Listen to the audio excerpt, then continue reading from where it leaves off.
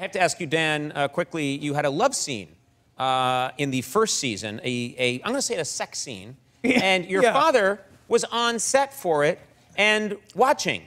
How creepy is that? With his eyebrows undulating. I'm not going to deny. Yeah. You can always tell when you're doing a good or bad job just based on the undulation of the eyebrows. So you had a sex scene. Well, yeah, we were in bed, and, you know, it was just one of those, I was sort of on set in the bed, and just constantly asking PAs who were running back and forth, is he still here? Is he still watching them? Oh, he's still watching. Okay, did he get it? I think we got, no, he's still here. He's still watching. Why did you want to be there for that? He's a dance mom. Like a dance, you know.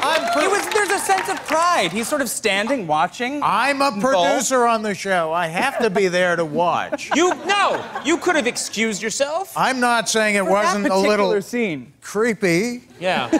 But, you know, it's kind of an icky thing when you're watching, you know, your kid doing a and yet you chose scene. To stay, to be there. Which is really great. Persnickety at restaurants. Yeah. Short temper. Oh, boy. Love to watch your kid go at it. All right.